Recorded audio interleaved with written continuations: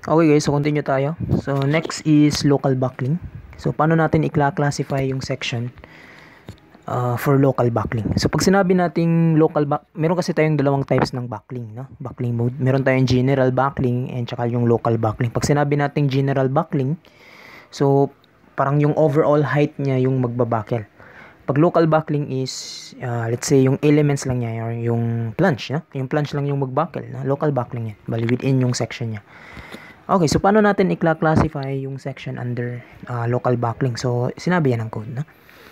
So, section are classified as compact, non-compact, or slender element section. So, for section to qualify as compact, in its plunge, must be continuously connected to the web or webs and the width limiting ratio.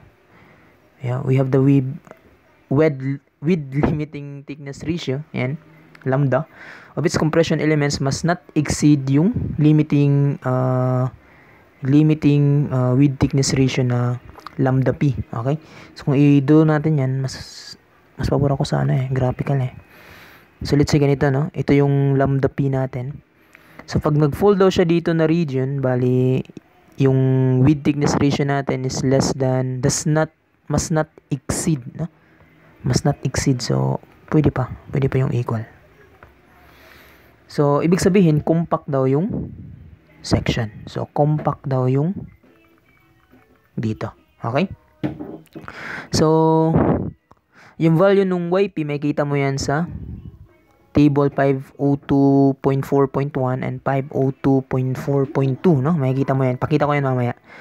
Pero pag yung width thickness ratio mo of one or more compression elements exceed yung YP, so mas malaki pa yung lambda natin, but does not exceed yung lambda sub ano yung symbol na yan, gamma, no? Gamma R ba yan or gamma? I think gamma yan capital nung gamma, parang ganyan natin yan. Ganyan natin yan, no? Capital nung gamma. Anyway, basta yun, no? So, pag less than daw siya nung less than or equal nito, so, I assume andito siya. So, that is non-compact. Okay? So, yun, no? So, pag greater than, pag ito is greater than nito, so, ibig sabihin that is slender. Okay? Slender na yung section. So, the section is non-compact. So, if yung width thickness natin ratio exceeds, no, mas malaki sa gamma R, so the section is referred to as slender element section. So, yun na. No? So, once nag-fall siya dito sa compact and non-compact section, so ito yung gagamitin mo sa calculation mo, yung code na to, no? Which is under section 505.3, no? Applicable for compact and non-compact section. Pag slender yung section, so ito naman yung gagamitin mo sa pag-design mo, no? So yung section 505.3, sinabi niya kasi dito, applicable siya for compression members with slender section. Okay? So mamaya takal natin yan. So yung mga value nung YP, nung lambda P, yung value nito, tsaka yung value nito, makikita natin yan sa table, okay? Which is, ito yun, no? So, meron tayo sa compact and non-compact. So, ito yung mga value nila. Makikita mo sa table dito, dalawa yan, no? Hindi yan, hindi lang yan applicable for columns, no? Meron din siyang hindi lang siya applicable for compression but also in pleasure, yung mga table na to. So, dapat tignan nyo ng maayos, no? Kung pleasure ba yan or compression ba yan, diba? Compression, pleasural, then makikita natin dito pleasural siya, no? Pleasure, compression, pleasure, tsaka compression. Titignan mo lang maayos yan, para alam mo kung ano yung gagamitin mo na code, no? Pleasure, compression, tsaka pleasure. Yan. So, dito mo yan makikita lahat, yung mga value nung YP. So, kukumputin mo to. Diba? Kukumputin mo yan. Depende kung anong case yung, for example, yung section mo is W section, pero masyadong slender yung plunge niya, no? Probably yan dito yan, no? Dito yan mag-fall for B over T, tsaka sa H over TW, probably dito siya mag-fall, no? Kasi compression eh. Hindi pwede to kasi pleasure to, no? So, since compression members yung dinidesign natin, so probably dito siya mag-fall sa case 10. Okay? So, that is for H over TW. So, makikita mo meron tayong B over T. Yan yung mga limiting condition natin. Width thickness ratio. Hindi yan yung limiting, okay? Rather, yung B over T, yan yung mga width thickness ratio natin. Makikita mo, width thickness ratio. Yung dito yung dalawa, yan yung mga limiting width thickness ratio. Yun yung ibig kong sabihin. So, ganoon din dito yung H over TW. So, width thickness ratio. So, para makuha mo yung mga value ng B and T dyan, yan lang man yung issue mo, yung B and H. May kita mo yan dito sa code pa rin, no? Under sa 502.4, diba? For unsteepened elements. Diba? Unsteepened elements, probably yun yung plunge. Diba? Kasi, diba? For unsteepened elements supported along only one edge parallel to the direction of compression force, the width shall be taken as follow. So, yun. So, yung width daw, for plunges of I-shaped members and T's, the width B is 1/2 of D. Full plunge, no? Bali, kung ano natin yan, yung B over T pala dito is 1/2 daw yung B. Then, TW, no? Thickness ng plunge. So, parang gana, hindi, plunge. Thickness nung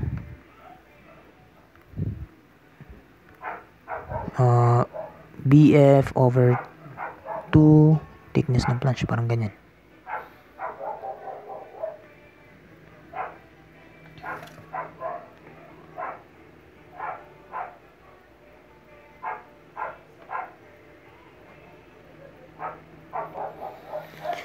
So, ganun din sa iba, no? Pag angle siya, so ito naman yung gagamitin mo na B. Pag plate, and pag structural T, na? So, ganyan, na? So, yung dito naman sa H, di ba? Makikita natin H over T nung web, no? Thickness nung web. So, ibig sabihin, steepen siya, no? So, andito yan sa section 502.4.3, which is steepen yung element. So, probably yan yung mga plunges. Kasi for steepen element supported along two edges parallel to the direction of the compression force. So, yun. So, probably yun yung web, no? So, yun, no? Yung pag-compute mo nung H, dito pa rin yan, no? For webs of rolled or formed section and for webs of built-up section.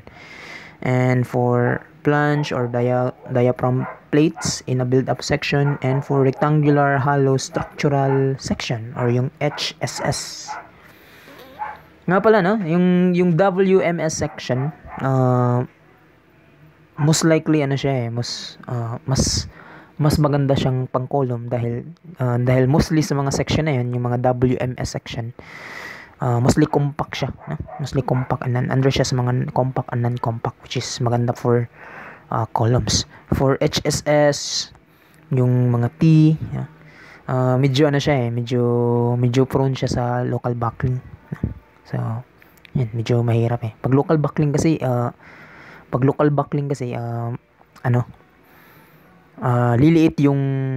mas liliit yung capacity ng column natin, no? Pag may local buckling na nangyayari. Diba? Imagine mo na mapiko ang iyang section, no? So, pangit yan. So, anyway, yan yung mga value ng H and TW. Ayan.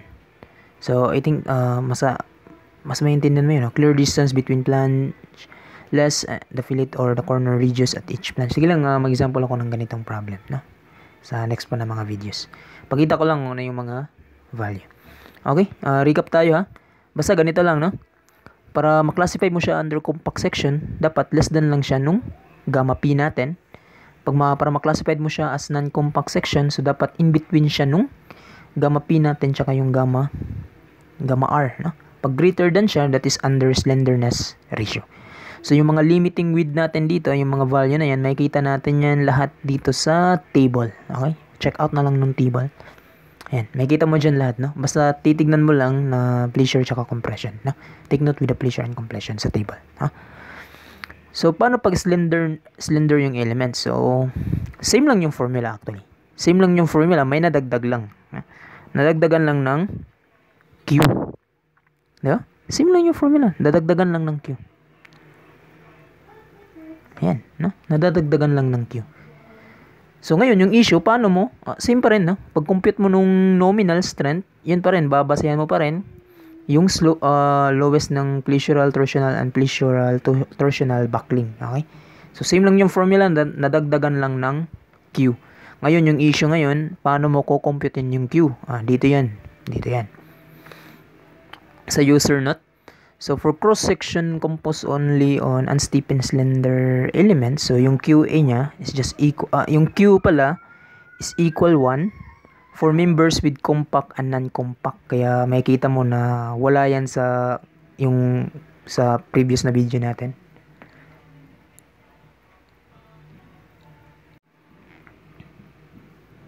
Wala siyang binigay na Q kasi yun nga, no? Yung Q equals 1. Pero pag slender, so ito yung magiging value niya eh. Q is just QS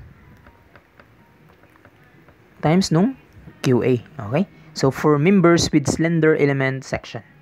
So, yun na. No? So, for cross-section composed only on unsteepened slender elements, yung QA equals 1. And then, equals QS. So, for cross-sections composed of only steepened slender elements, yung QS equals 1. Then, Q equals the QA. Okay?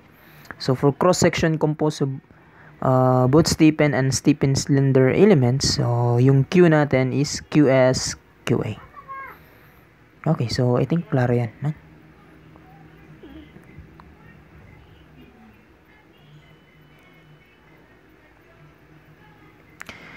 So, paano natin kukumputin yung value ng QAN? QS. Ayan. So, ito na yung under yan sa section 505.7.1. So, ayan, no? QS. QS.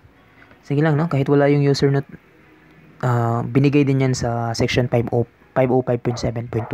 No? So, yan yung sa QS. Sa QA is under yan sa section 505.7.2. So, ganito din yung formulas na gagamitin. May computing for the value of QA. Okay? I hope klaro ako dyan. So, pag mag-solve tayo ng QS, so yan lang, no? Yung QS, yan yung reduction factor for slender unsteepened elements. So, ito lang, no?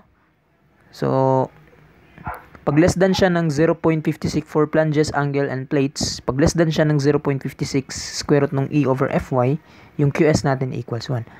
Pag in between siya nung 0.56 square root ng E over Fy and 1.03 square root ng E over Fy, ito naman yung gagamitin na formula. Pag greater than siya ng 1.03 square root ng E over Fy, so ito naman yung formula na ating gagamitin. Okay?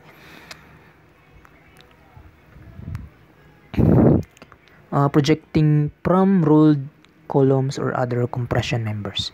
Pero pag built up, bali composition of mini section, no? Pag build up naman, so pag less than siya ng 0.64 square root ng E key Z over Fy, so ito yung formula na gagamitin for QS. Pag less than, pag in between siya ng 0.64 square root ng E key over Fy and 1.17 square root ng E key over Fy, so ito naman yung formula na gagamitin. Di ba? So, makikita mo na medyo nagdiferensya sila dito, tsaka nadagdagan lang ng E, ng key Z sa formula, no? Then, pag greater than siya ng 1.17, so ito naman yung formula na gagamitin mo. So, yung value ng key Z, ito yan, no?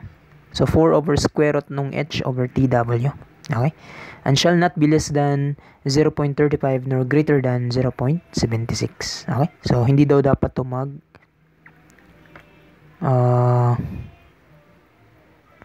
hindi dapat to mag less than.